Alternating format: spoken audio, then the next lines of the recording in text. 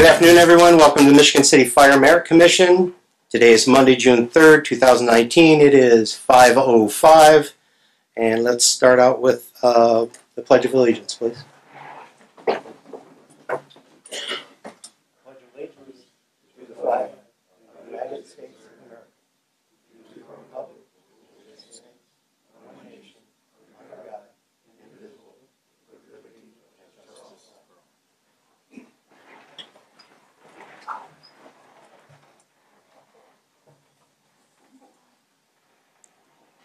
We'll start out with the roll call. Mr. Deutscher? Here. Mr. Pollack? Present. Mr. Williams? Present. Mr. Zachnown? Here. Rick Jackson, I'm here. Ms. Foray Schaffner, she's here. And Chief Novak is here. The next thing and you guys are all here. Next thing on the list was actually discussion of an election for president. We took care of that at the last meeting. The approval of minutes for May 6, 2019. If everybody's had a chance, is there any motion? I'll move that we approve the minutes from the May 6th meeting. Any discussion or a second?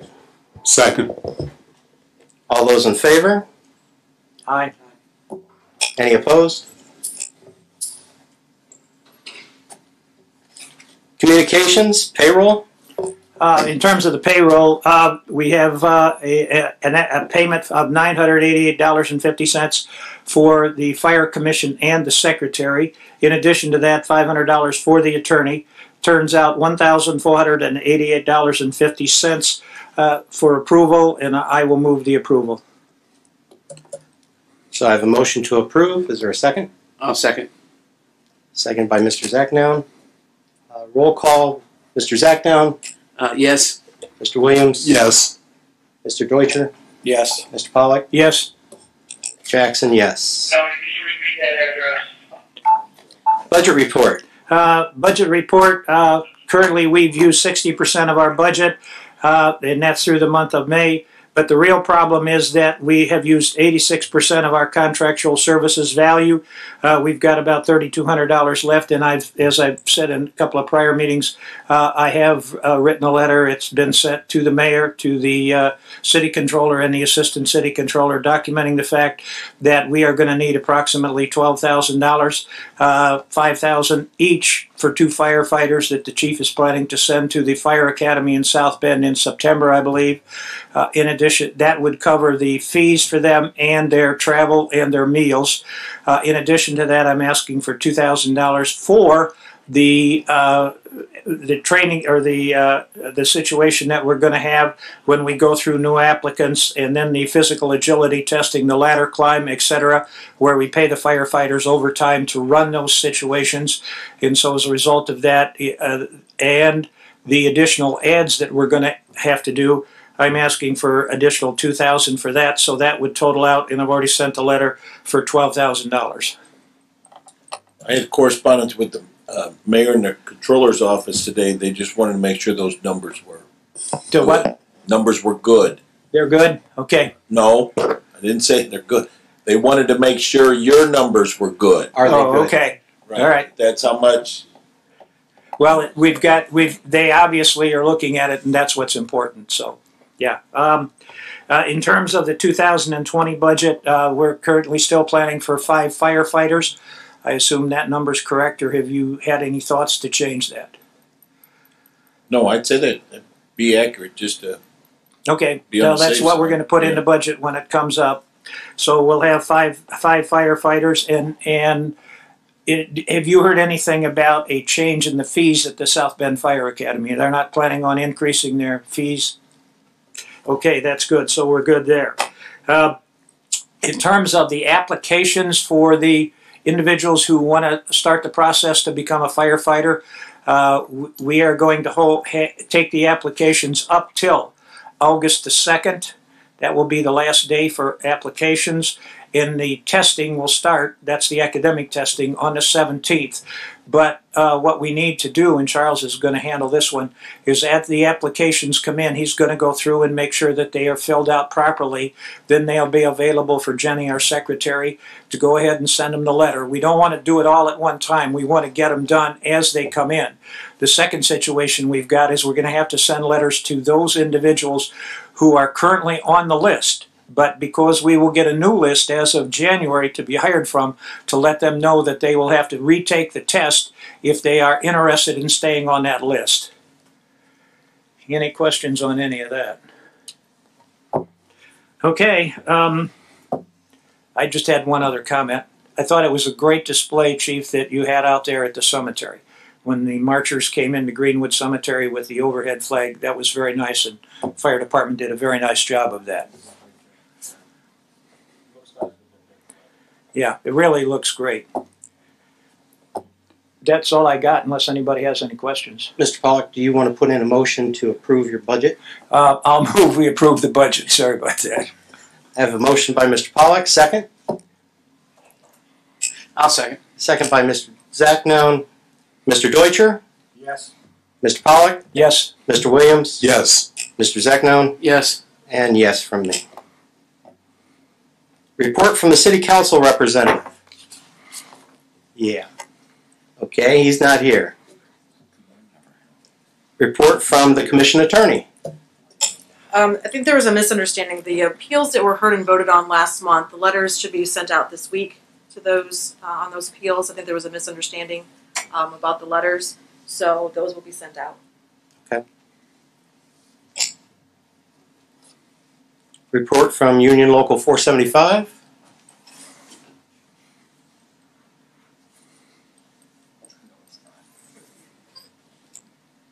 Afternoon. Afternoon. Mike Nye, the President, Local 475. Last meeting, you guys made a motion, or you demoted temporarily a driver operator for 89 days. Certain individuals came up to me and asked me where you got the 89 days from.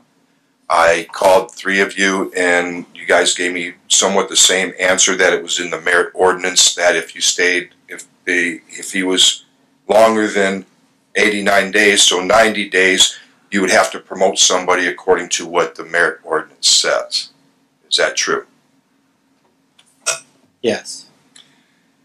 Saying that, then, how come we're holding positions open for longer than 90 days? There's 3 captains and 1 driver operator that's been held over for more than 3, maybe 4 years now. And then people are not being promoted that should be promoted in those positions according to the merit ordinance, as you guys are saying is a temporary position. The deputy chief, the fire marshal, the training officer, and the PIO officer, all their positions are being held open by the chief's office, when according to the temporary appointments, according to the merit ordinance, which you're going on with this new, with the one person that is going through this, it says it's only the chief is the only one that's supposed to be, the rank should be held for, not the other ones. Now there's guys in these positions that have been doing it for 3 or 4, I'm one of them that's been doing it for 3-4 years. I'm a temporary captain. And according to this, it's been longer than 90 days. How come you're not going to promote these individuals also, if it's been longer than 90 days? If you go longer than 90 days for the driver operator that you are temporarily demoting, how come we're not filling the positions that have been longer than the 90 days already? They're not being, no, I'm not arguing your point. It's not being held open by me. It's being held open by the merit commission. You stated that I'm holding those other positions open. So they should be able to, so what you're saying is they could, Commission, I don't tell the merit commission what to do. Then I'm asking the merit commission that you need to promote 3 captains and a driver operator for the positions that are being held open for the deputy chief, the fire marshal, the training officer, and the PIO officer, according to what the the temporary appointments mean in your merit ordinance. It's been 3 years, at least. And the only position that should be held open is the rank of chief should be held according to the merit ordinance. And bear with me, Okay. Mr. Nyland, Yep. because, you know, I have 5 months here. I get it. So, Chief, let me ask you, because this is all new for me and probably a couple of the other guys too. What happened 3 years? Are these elections, and that's not the word, to appointed positions that these people have been put into, and now those spots are being held? Many years ago, these positions were filled permanently. So the positions for the deputy chief, the fire marshal, I believe under, lack of better terms, Dave Koss was I think the union president then or something. They were filled. Then it was put back to the way it was changed long before I came back in, but they've only been filled one time. So, and I believe Mr. Nylam's been acting as a captain for close to 10 years since he's had his lieutenant's job, because the lieutenant's rank, these are fixes that the merit system needs that have never been done, and those changes are in there for the 3 years that we spent trying to change it, and they've never been done, so they keep coming up again and coming up again and coming up again. So, I mean, he's got a valid point, because the merit system hasn't been changed, it hasn't been corrected, but yet these items keep coming up, so. And work with me on this, okay? If we decided we wanted to fill these positions, budget-wise, money-wise, is anything really going to change? Because these guys are already getting paid outside their spot, correct? The only time it'll change is when the administration changes. So, per the merit ordinance, you could, whoever the mayor is first of the year, could put a firefighter as chief, a firefighter as deputy chief, could put a firefighter as a training officer in all those positions. Then you're going to have 3 extra captains budgeted for the fire department. So you're going to have captains not in positions because everybody's going to go. Theoretically, right. These captains could go back, and you got too many captains. That's what happened years ago. We had assistant chiefs riding on the back end of the truck, and it made everything stagnant. So. Well, my next question would be, and I think the union's probably going to be interested in this also. If we did this, then the individuals who became assistant chief, PIO officer, fire marshal, et al., when the administration changed, they wouldn't have a position to go back to. It's my understanding that that's why it's being held open, because the administration may change, and I don't want to say they're at the whims of politics, but to a certain extent they are. Absolutely.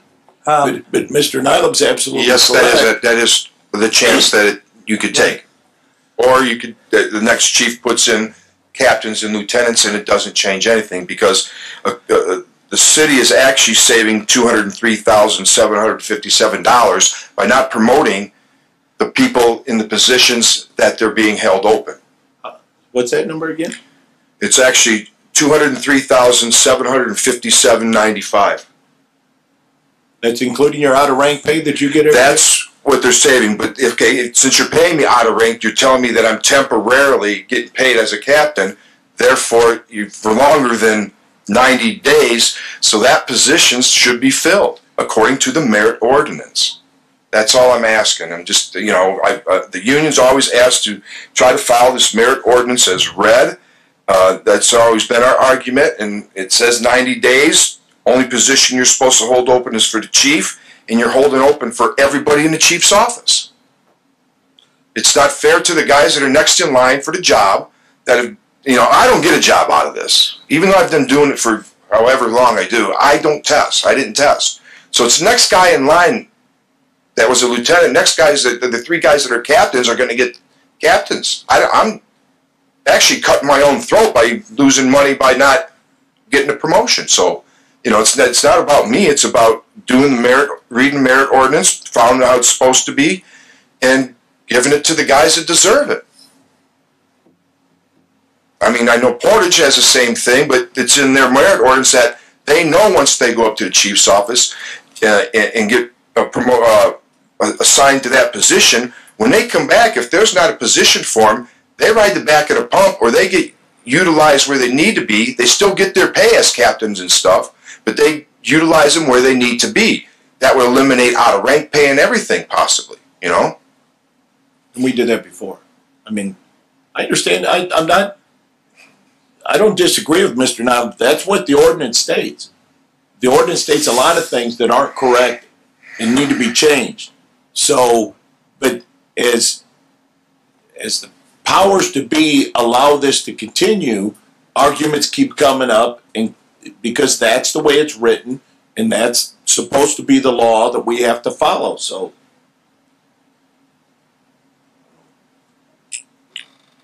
My question is, and I don't know if anyone knows this, but is there anything that limits the number of captains? Because we did discuss the city's budget. The budget. Right. So if the city's budget says we can't have more than 12 captains, which I don't know if that's what it says. That's what it says. Okay, then I think that's where we kind of. But the three captains that are I'm not arguing. right, but the three captains that are up in the chief's office are in a different line item when they get their pay as whatever the pay comes from. I think it's assistant chiefs. Yeah. And that leaves open the payroll of the $52,000 a year for the three captains and the $46,000 for the PRO officer, which is actually a captain's position.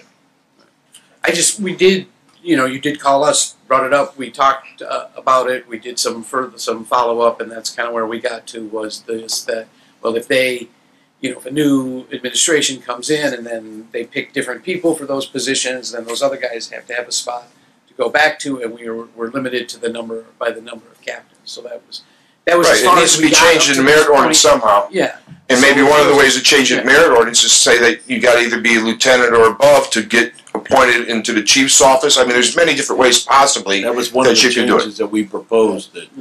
So that way it would always be. We were working on it. We didn't have all the answers yet. We kind of got to that point. And I'm just asking if you could look into that and maybe have an answer for, In that same line, I just want to add, I attended a meeting with the police department. It was a workshop that the city council had.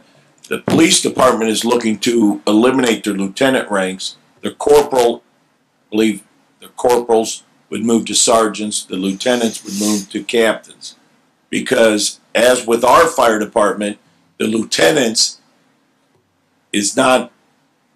we don't utilize that rank like we used to. Our lieutenants work as captains. So, and that's one of the changes that we worked on in the 3 years that we worked on the merit ordinance, was possibly eliminating the lieutenants and making them captains. Because as Mr. Nyland stated, I almost guarantee you he's been acting as a captain for 10 years now. So that's his primary job. Every day that he comes to work, he's working in that role. And there's no sense in still having those lieutenants. So we need to, there's a lot of changes that need to be. Let me ask one question, and this would be in terms of change in administration. If we have a line item that says we can only have 12 captains, or we can only have 12 lieutenants et al., as soon as the administration changes and they want to put other people into those roles, the people that are in those roles would go back, but there's not going to be a place for them to go back. If you've got a line item that says you can only have 12, you can't pay any more than that. We got a significant, it's a budget problem is what it is. But we got a significant budget problem if that occurs. But the issue is the merit ordinance contradicts that. The merit ordinance says no. I'm with you. Right. I understand that. Needs to be fair. But if you're going to do this, then you've got to get together, in my opinion, with the city controller, and we've got to talk about the budgetary problem that would ensue, in my opinion, because somebody has to be aware of that. Just throwing it out there. Thank you. Thank you. Well, and something to kind of add on this that we need to make sure that everybody's aware of. I talked to the ladies up in the clerk's office. Every 10 years, they do what's called a recodification of the municipal code. That actually takes place next year.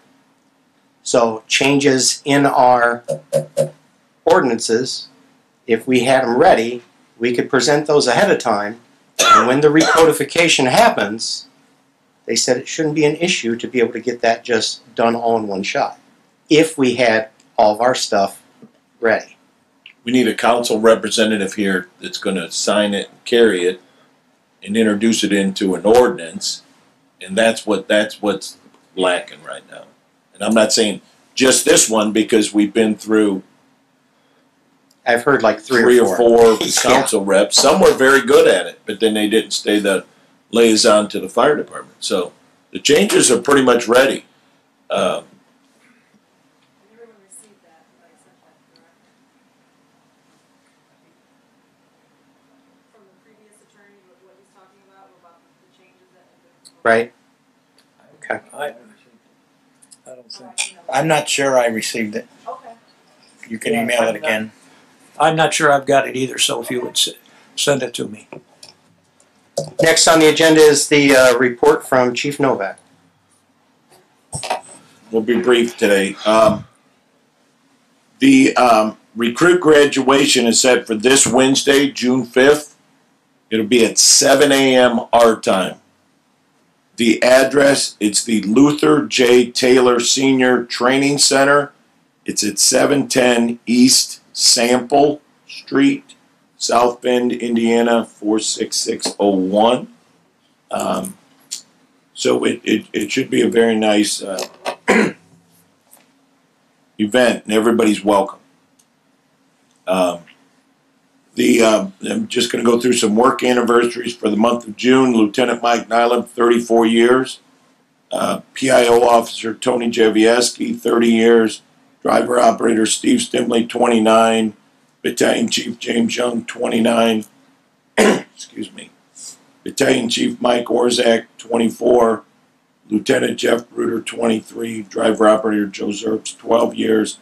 And Driver Operator Leo Monterano, 7. Thank you. Mr. Nylup, when he said 34 years, you shook your head and went like this. Does that mean I can't believe it's 34 years or? 2 more years. Old business. Mr. Pollock, you already gave us the update on the applications and testing, correct? Correct. We should have those out. We're going to have them out easily by the 1st of July. Hopefully, we're going to have them, the notices in terms of signing up, hopefully before the 1st of July. And I take them around all the firehouses, Work One, Ivy Tech, et al. And I also have to say that one of our great sources of getting applications has been from individuals on the fire department. So if you've got a friend or somebody that's interested, please let them know. And if the union would like to make an announcement to the fire department on that, that would be great. Okay. Commissioners, is there any new business? New business? Public comment? Public comment? Public comment? Public comments closed. Commission comments? How come we don't have a representative from the city council? I've been to 4 meetings and there's no representative. We have one. You're looking at me when you say that. I'm not sure whether. Yeah, actually, the correspondence I had with it's Ron Hamilton, Jr. When I seen him last Thursday at the police thing, he indicated that he was coming to the meeting. I kind of thought he would be here. Commission, any other comments? Is there a motion to adjourn? So moved. Seconded? All those in favor, aye. Next meeting is Monday, July 1st, 5 p.m. Thank you.